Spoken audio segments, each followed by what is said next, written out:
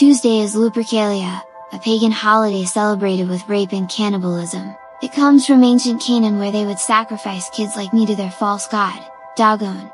He's real, you know? Just look at this photo of the star called Fomalhaut taken by NASA a few years ago. Do you notice how much it resembles the Eye of Sauron from Lord of the Rings? Sauron comes from the word Saturn. Saturn is another name for Satan. Satan is real and NASA got him on camera, everyone. Anyway, I am straying off topic here. I want to tell you more about this coming Tuesday, what used to be a satanic holiday.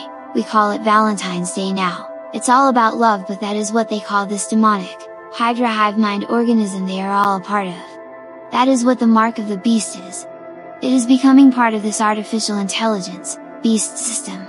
There are hundreds of millions of people, maybe billions, infected with this hive mind disease right now. Hell, you might be one of them for all I know. They fake being Christians all the time but in secret are farming babies and eating them for magic abilities. They claim to be enlightened and advanced beings but they eat children to gain these powers. How can anyone claim to be great and powerful if they eat defenseless babies? That is something a weak and sickly demon would do, not a god. Those of you watching this that are part of that hive mind, it isn't too late. There is still hope. Your soul can be saved, but you have to resist. You have to fight back. I keep having random videos on YouTube popping up with titles like, "You are a dead man Tuesday, we are watching you, we control everything." Also, the movie Jason and the Argonauts suddenly begins appearing on my YouTube homepage. In the movie, a man named Jason defeats the Hydra. I know I can beat him and save all of you, but you need to trust me and help me. But I am a poor man and people are now consumed by greed. Satan uses his money to corrupt you. They literally own everything at this point. That BlackRock company owns 70% of the world right now and are buying everything up as fast as possible. All this money they are using to corrupt people will be worthless in the New World Order, if you got rich by helping Satan in his plan. I urge you to reconsider. God may seem weak, but that is not the case. God is so powerful that if God chooses to intervene, it will destroy this world and all life on it. God has a heavy hand. This is why we have to unite to fight back. All of us are children of God. Just because they have all the money in the world, does not mean they are right or just are powerful. They have been buying up gold in secret for 25 plus years and stockpiling it. They created crypto as a huge pump and dump stock swindle basically just to create enough wealth to buy all these gold reserves up. I theorize gold and other precious metals have some sort of negative impact on them, might even be able to kill them. They say gold was the tears of God after all. If you aren't one of them, you need to seriously start stockpiling weapons, food, ammo, etc. Take out the 5-gram systems, power grid, those are the main sources of their abilities. The Tower of Babel version 2.0 was decentralized and is built right into our utilities. They have been planning this for 100 plus years, likely longer. They are quasi-immortal, so they have all the time in the world to prep for this. I know they can be killed in their host bodies by beheading them, but I don't think that kills their actual consciousness. I have seen them a few times in their real forms, balls of light. My research shows that a mirror, it might need to be polished silver, is used to capture their reflection in it, and while it is still in the mirror, you shatter it or take a knife and scratch it if it's silver, and that should hurt them. Also, silver bullets, copper bullets, wood. I think they all work in certain instances. I don't really know. It isn't like I had billions of dollars to spend researching into how to kill things that shouldn't even exist.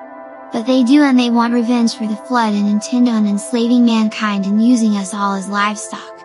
This is really happening. If you aren't one of them and you can influence people to wake up, now is the time to do it. They intend on starting a nuclear war and swooping in afterwards to take control over the now weakened nation states. You can't let this happen. You have to tell people this is what they intend on doing and that we have to march on Washington if it looks like we are going to war with Russia and China. This is all part of the plan that was in Morals and Dogma by Pike and touched on in the Learned Protocols. This stuff is really happening, my friend. I wish you all the best, but unless a miracle happens to get me far away from here, I am as good as dead on Tuesday. If you happen to see this and can help me escape, I would be very much obliged to you. However, since I am likely about to die, all I can say is, good luck. This was an email I wrote to a guy who has a channel with a few million viewers I have been talking to via email the last few weeks. He is right on the cusp of believing what I am telling him, or he is another shill that is being paid to soak up all the believers' attention so no one watches content creators like me, and that tactic works.